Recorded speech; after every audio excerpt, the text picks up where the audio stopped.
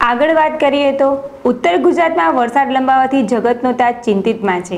ખેતરમાં વાવેલા પાકને સમયસર પાણી ન મળતા વરુણદેવને રીઝવવા માટે આજે મહિલાઓ દ્વારા ઢૂંઢિયા બાપજીનું નિર્માણ કરી આખા ગામમાં તેની પ્રદક્ષિણા કરવામાં આવી છે।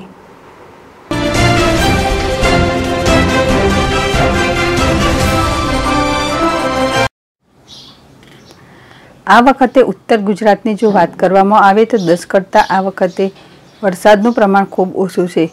ત્યારે જગતનો તાત ચિંતામાં છે। પશુપાલક માટે વાવેલા ઘાસચારો અને કપાસ જેવા પાકોને હાલ વરસાદી પાણી મળી રહે તે માટે ત્યારે મહેસાણા જિલ્લામાં આવેલ રંગપુર ગામે વરુણદેવને રીઝવવા માટે ગામમાં ચાલતા મહિલા મંડળ દ્વારા એક બાજોટ લેવામાં આવે છે। તેના ઉપર માટીના એક ઢૂંઢિયા બાપજીનું નિર્માણ કરવામાં આવે છે।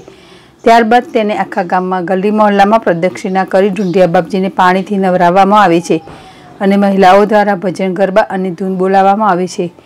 પશુ પંખી માટે ચણ ભેગું કરવામાં આવે છે। અતુલ પટેલ, ZSTV, મહેસાણા।